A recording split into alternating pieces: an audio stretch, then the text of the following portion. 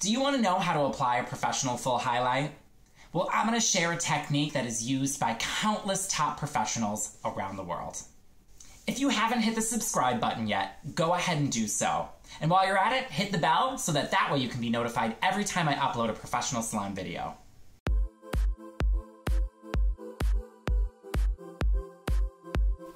We're going to start by consulting with our guest. Do they want to whisper, talk, or scream with their highlights? What stitch will you use to achieve what they seek? Is it a microweave for a whisper? Is it a regular stitch for a talk? Or possibly even slices if they want to scream? We're going to drape the guest with a towel underneath to prevent damage to their clothing. Section the hair into 4 basic sections. We're going to go ahead and mix formula number 1. Remember to mix a lower developer to start, and we can always increase as we move up the head. This allows for an even lift throughout. We went ahead and started at the nape. Take horizontal partings and weave out the selected strands. Position the fold of the foil at the bottom to allow for adjustment should it slip during the application. We're going to go ahead and place it under the woven strands. Apply the lightener at least an inch from the edge of the foil.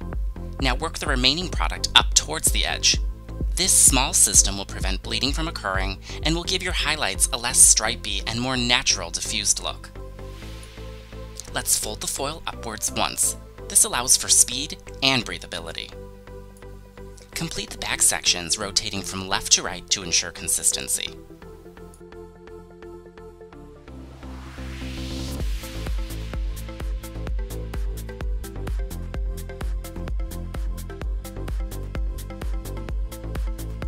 Hot tip: split larger sections in half to fit in the foil. Move to the side section now. We want to take diagonal back partings working up the head. Hot tip: be mindful of the parting size.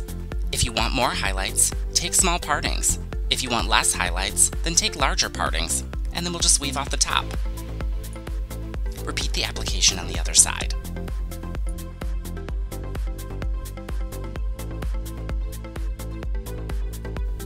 Next, we'll do a strand test. We'll do this on our last foil to see if the hair is lifted to our desired lightness. If lifted, we're going to go ahead and bring our guest to the shampoo bowl and pull the foils.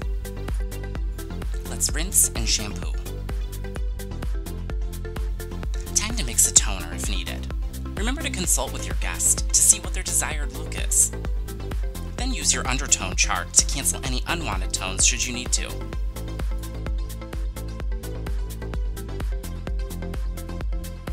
Apply the toner to towel blotted hair from base to ends.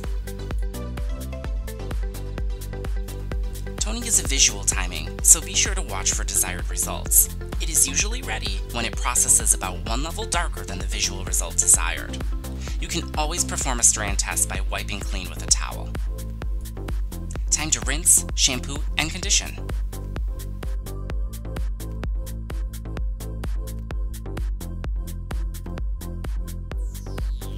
Style the hair as desired. Remember to style the hair in a way that works with your guest's routine. We want to give them something that they can achieve at home. Let's educate the guests about the products we use. Tell them why you like it. They may end up liking it too.